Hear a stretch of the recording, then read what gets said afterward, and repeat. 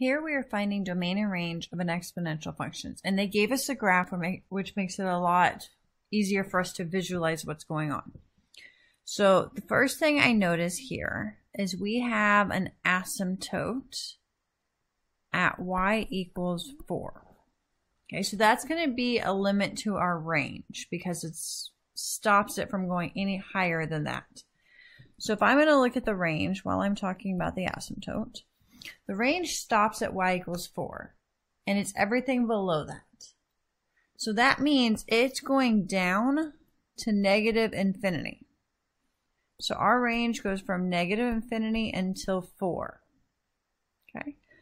Because that 4 is on your asymptote, it's not going to be equal to, so we're going to use parentheses on the 4. You always use parentheses for the infinities.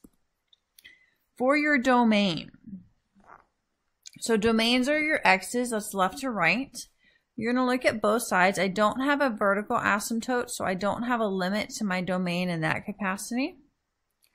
On both sides of my graph, both the left and the right, there's an arrow. So arrows indicate infinities.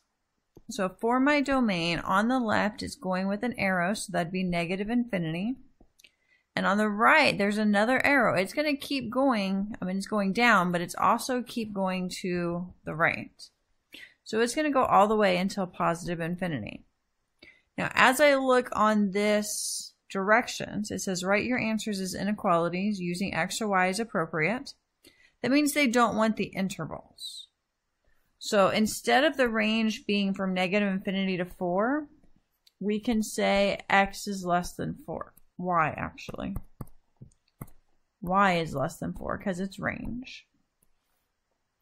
And then for the domain, because it's from negative to positive infinity, there are no restrictions.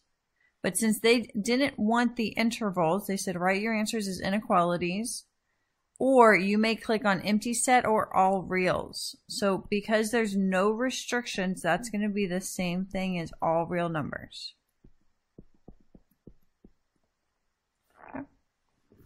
So for your domain or range, you're going to look to see where the asymptote is. That's going to be a restriction. That's either going to be the top or the bottom. And then see which way it is. Is it above or below, or is it left or right? Because if there's an asymptote, that's going to be a restriction. If there isn't an asymptote that affects that area, such as here our asymptote affected the y's but not the x's.